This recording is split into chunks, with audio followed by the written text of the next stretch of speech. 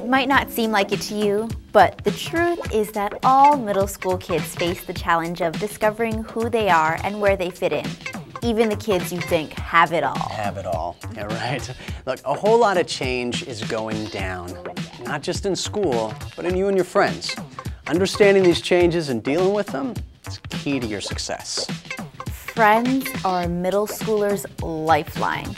But it's weird one day, your closest friend, the one you share all your secrets with, suddenly doesn't feel like the person you knew since you were in kindergarten together.